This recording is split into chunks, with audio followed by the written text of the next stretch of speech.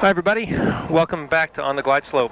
This is the second in the series of sort of sim training flights that I've started. I had some requests to do some tutorials, and I've decided to do those tutorials on things where simmers can bring some real-world procedures to their flight simulation. I know that when I started off doing this, before I had my real-world flight training, which I'm about halfway through, for my private pilot's license, I really didn't know anything about how it all really worked in terms of procedures and aviation and the rest. And one of the things I've really enjoyed from the lessons in the real world is bringing some of that to bear in how I fly my simulation stuff. So the first one that we did was flying a pattern, and today we're going to do something I was supposed to have done in my real world lesson today, which is a soft field takeoff. We had high winds today, so after one lap of the pattern we scrubbed our lesson, but here we can do it in the sim. So we are at Harlequin Lake in Alaska. A67 on the charts. It's listed as a 2,100 foot turf field.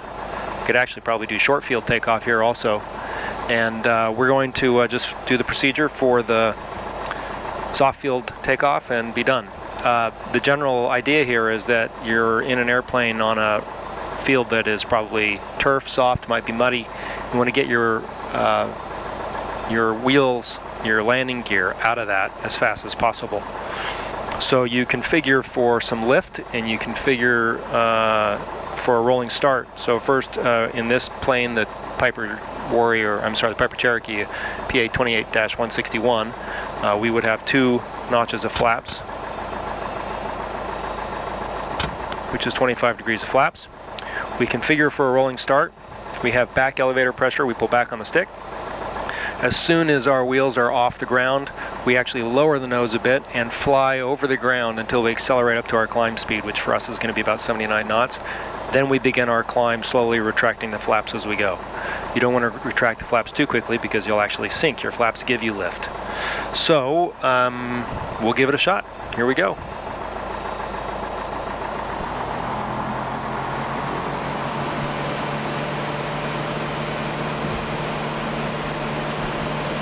Rolling start onto our strip.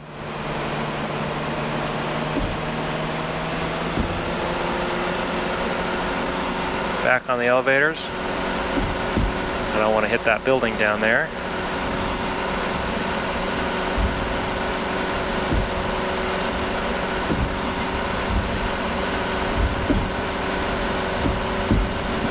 Okay, now we'll just fly right over the ground. Nose down until we accelerate to our climb speed.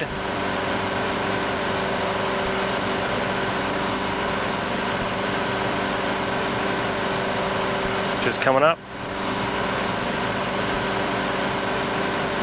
Now we can take 1 notch of flaps. Next notch of flaps. And we're off.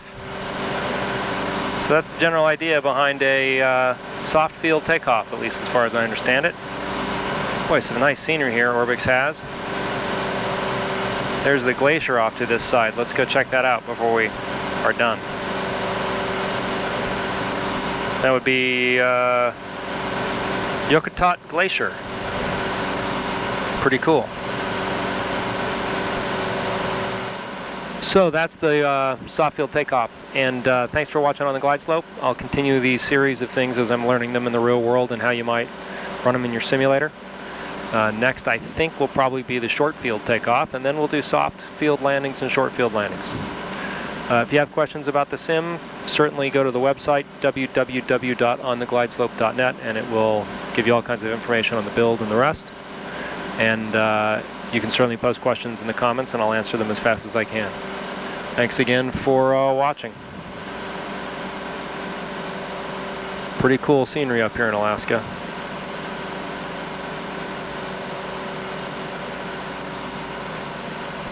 Not the safest place in the world to practice your steep turns, though.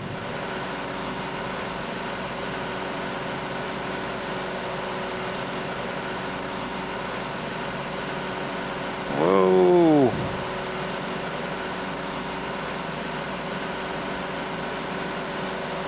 There we go. All right, lots of fun. See you later on the Glide Slope.